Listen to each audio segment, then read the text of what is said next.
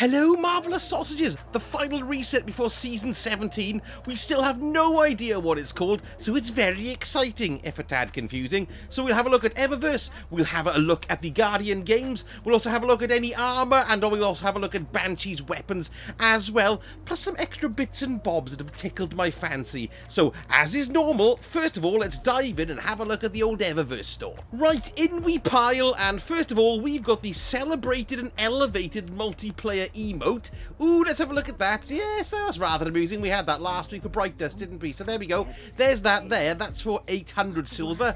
Hot commodity ship. I believe I bought this last week or the week before. Can't remember. Very sexy looking ship though. I do like it.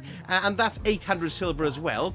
We've got the pistol pose. Exotic sparrow. Lovely. Nice jet too. That's rather cool. What's that going for? That's 800 too. And then finally the sponsored shell as well. Ooh, nice, and all the stickers. It was for Bright Dust last week.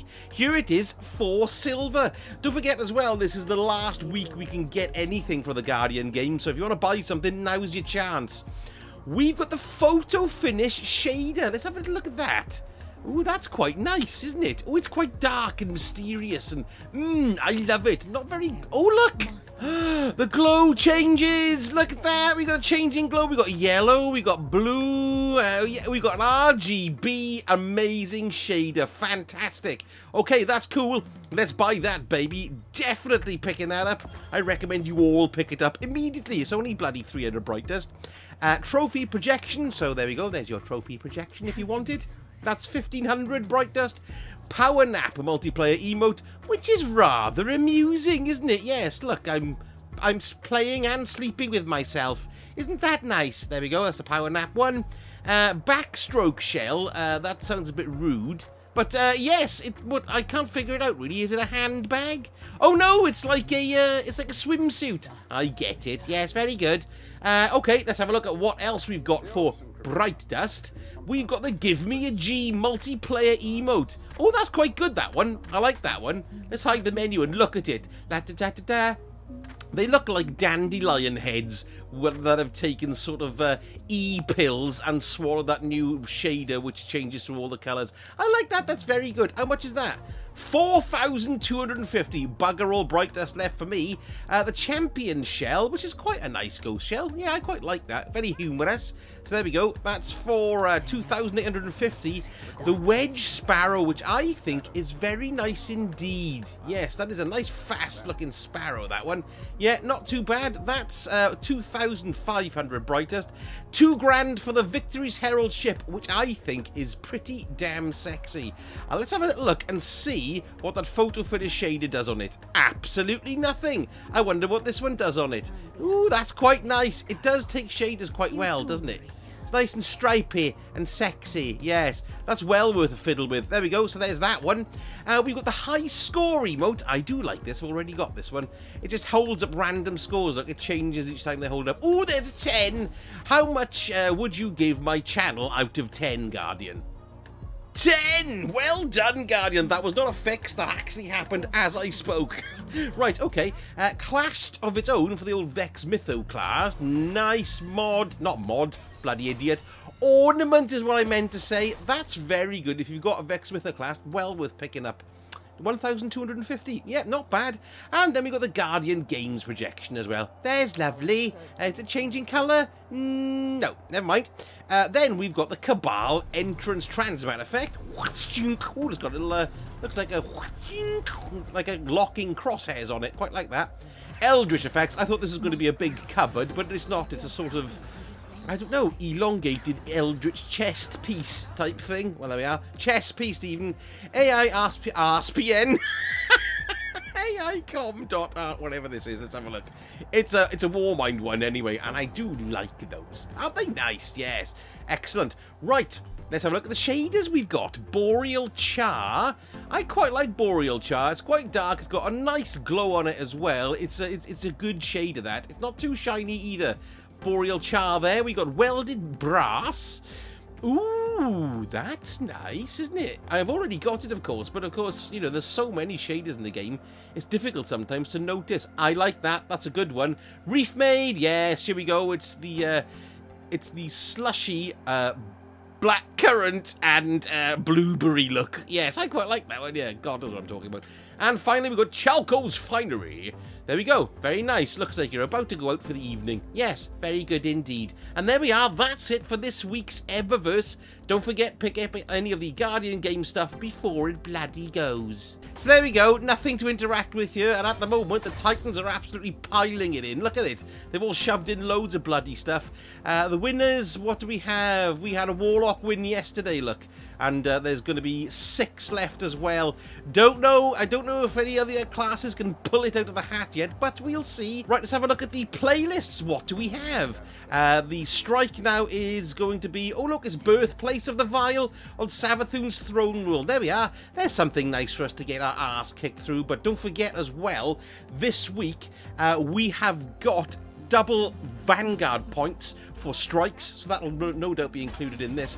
And we've got double points as well for Gambit. So if you want to grind out your rank rewards here, if you haven't gotten the Reckless Endangerment, or indeed any of the new skins and ornaments, either the Vanguard skin or the Gambit skin, now's the time to do it and push those ranks up. I think I'll do some Gambit as well, yes. Right then, let's go and see what Banshee's got weapons-wise. Anything of interest, my lovely boy. Hello. So, first off, we've got the Ranghild D shotgun. Let's have a little look and see for the old roll here. We've got Thresh, Subsistence, Assault Mag, Steady Rounds, Full Choke, and we've also got Small Bar as well.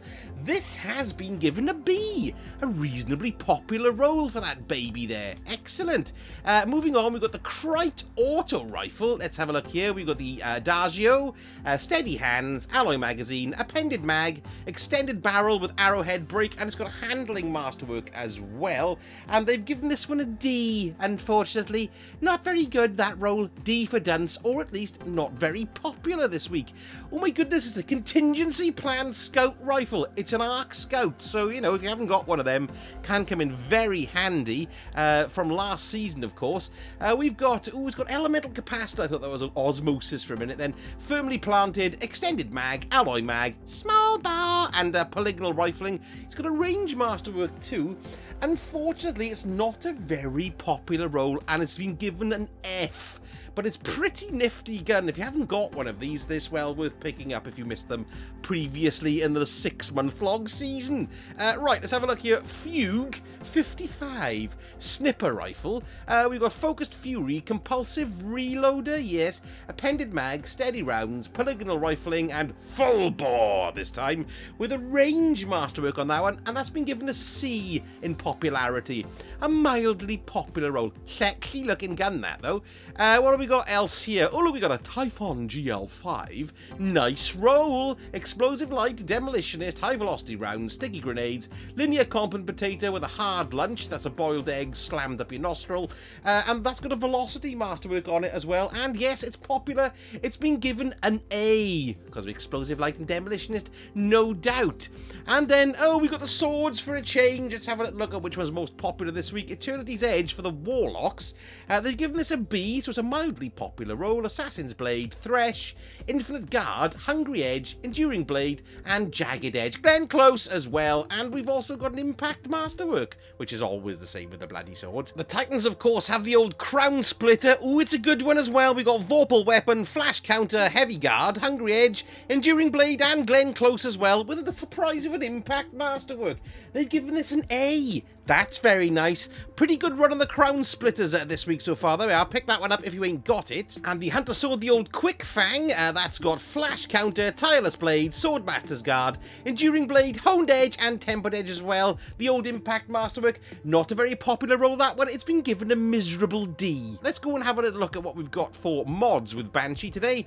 We've got Icarus Grip, Freehand Grip, Surrounded Spec, and we've got Rampage Spec as well. Ada 1's mods today, we got Sword Reserves, Unflinching Sniper Rifle Aim, Elemental Charge, and we've got a melee kickstart as well. Well, that's quite interesting to pick up if you haven't already got it. I just popped quickly over here to Master Rahool because if you've got any etheric spiral left over, you can trade it in for glimmer today with Master Rahool. It's well worth keeping your eyes open if you've got a stash of this because it's all going away at the beginning of the season next week. So keep your peepers peeled for that. And while we're at it, look, I've just stuck the photo finish shade of this week's new one on my Titan's armor for the Guardian Games ornaments. And look, it's cycling through all the colours.